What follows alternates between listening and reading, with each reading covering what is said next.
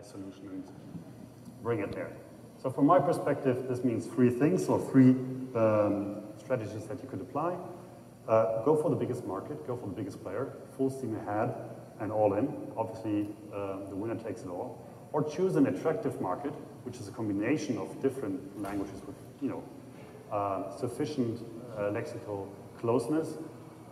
Choose a relevant and effective footprint, play fast and smart, so meaning target for more operators than just one, and do it in an intelligent way. Or you go for an exotic market like Finland. It has no lexical connectivity to any other country in the world, but yeah, you can do it there with the #1 operator who's aiming for innovation or has a need for innovation, and then you specialize in this market. There won't be that much of competition. So now you have your market, but which game plan are you going to follow in this customer-facing AI solution? Are you going to deploy a top-down big solution, which is bridging everything from end to end, from the web to the IVR, to the call center, to the chat agent, which is perhaps also integrated into databases that you have for marketing and products? Or are you going bottom-up with trial and error on the hotspots? From my perspective, you should go for B, because A, it has the higher aspiration, and it has the clearer target picture, and it's more skin in the game. You can win. But B, I think it's the real world.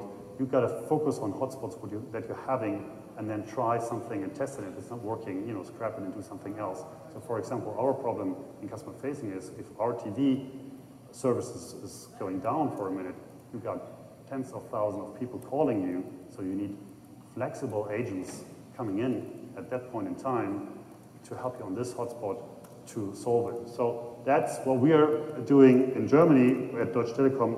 We're doing a more bottom-up trial and error approach. If you do this, what are 4 other things that you should take away from my 2.5 years experience with AI? I think the best thing is that you team up with humans. The AI solution with humans, you combine both powers, or both good parts to the most powerful solution. That's for sure. We've heard it in other speeches already today. As well, more tactically speaking, there's a higher acceptance rate among employees, customers, and as well fellow managers if you're doing it that way, so that it's more acceptable to implement it. Be honest, whenever you're implementing an AI solution, tell people up front who might get in contact with them. Make them even choose, like the customer. You can do this faster with an AI solution, or you can do it with a real contact, and then it's slower. If you're implementing in the back office, tell the other agents that you're implementing it and what their beneficials are for them. Be relevant. If you are developing a car, you want to be the car key. You don't want to be the back seat, right? Do something which is on the hotspot. Don't do the checks chat. Do something which is also on the call side. Real call conversations. People tend to call us in the customer service all the time. So, and even especially if we have breakdowns, they don't chat them with us. And be simple. I mean, it's clear and pretty straightforward. Be simple from a user perspective, like an agent using the AI solution or a customer, but also in the way you can be connected to the architecture world in telcos, which tend to be pretty complex, because we're coming with a heritage, especially for big ones. Additionally, what are potential showcases that I might share with you from my perspective? I think there's one which is help before help is required, I call it. If you remember the picture at the very beginning of my talk, there was the smart home, and you have everything to connect it to everything where. And there's also routers and switches from telcos in this home. You can predict when those routers and technical stuff might having a failure in the next 2 days. And why don't you just inform the customer up front, well, reset your router, the CPU storage is critical, and there won't be an outage. And as well in the same area, you have everything which is connected with everything. You have your Sonos music system, you have your iOS 10 point whatever update, you have your switch, you have your SIM card. Everything can be combined with everything, and it's really complex to have the oversight of this. So agents and customers, they want something which makes their life easier and simpler and better and solve their problems for them. And the other one is the local mom and pop store. I know you. We as operators, we now have a lot of data on how people are interacting with us, what they're using from us. how they like to be approached, what they want to buy from us, what their need is. And I think you can combine this in approaching people when they're in contact with you. You can choose, well, do you want to have the young lady with the business talking to you, or do you want to have the old tattooed guy who's on the phone talking to you, and they are all offering you the right product. How to be successful when working with operators, from my perspective, you have to be brave and encouraging, especially with incumbents. You have to create great and relevant demos. You have to prove what you're promising, especially sometimes up front, and you've got to be trusted and serious, because often it's big projects within the telco space with direct impact on lots of customers and people's life. Be user-centric and really impact-driven. Substitute calls, not only text chats. Be the car key, not the rear back seat in the car, and go for the biggest impact. And as well, play it fast and smart.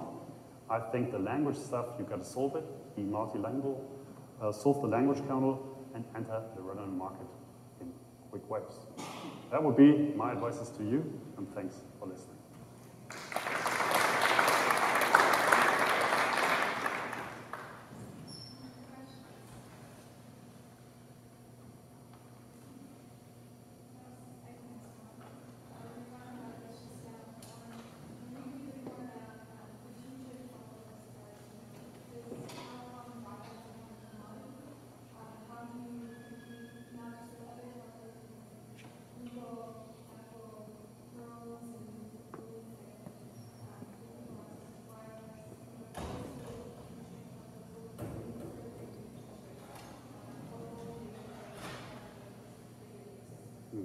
That's a big question for all the operators around the world. I think there are 1,000 operators with own networks around the world, and they have the same question all over.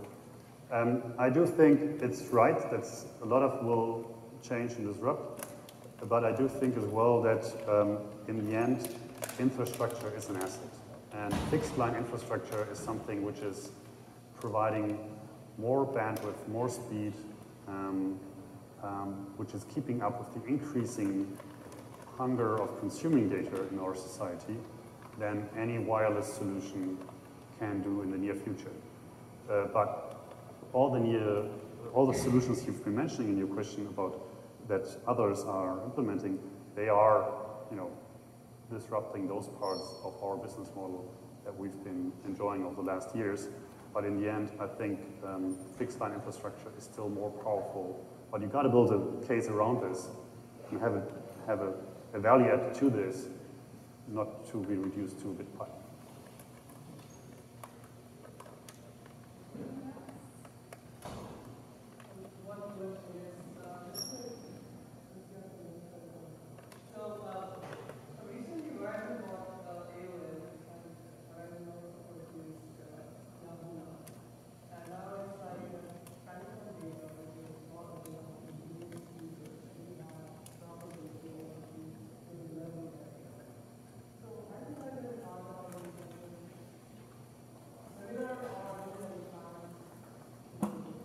All right. First of all, I got to congratulate you, the US operator colleagues on their M&A deals. They have done smart moves, I think, there. Obviously, that's a more strategic question. Do you want to buy Yahoo or AOL or whatever? And from our perspective, we from Europe and not so active in America, we are not doing this. We're not pursuing this. Because from our perspective, we see that there are certain areas that we're good at, and we focus on them. So we for example, divested our portal that we had in Europe and Germany. And there are other things that we want to partner on. So that would be typically something we would partner on. I hope that the guys who bought it, they will be successful with it. But it's not quite clear whether this always turns out as the best thing. There have been other guys playing IOL a couple of years back, and it didn't turn out that well. You always have to think of what you want to be and where you want to play and where you want to partner. But you're right, you have a lot of data, especially as a telco operator, and we're underutilizing this data. We can do more of that, and we can even use it in a combined approach. But if I want to combine it, I don't have to buy AOL for this. Yeah, but we're not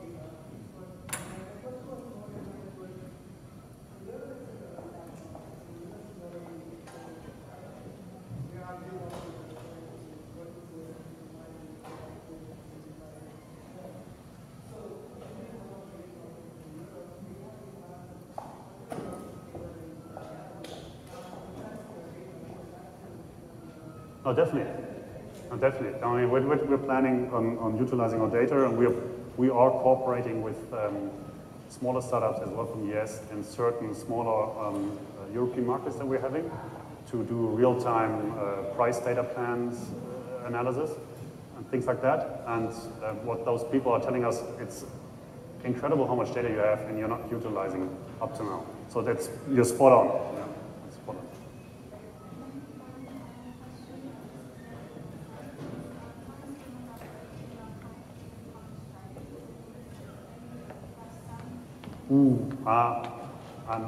I know that there are people in my company who are expert in that, and I know that I'm not an expert in that, so I will leave it up to them. I'm sorry for that. Thank you. Thanks, guys. Thank you.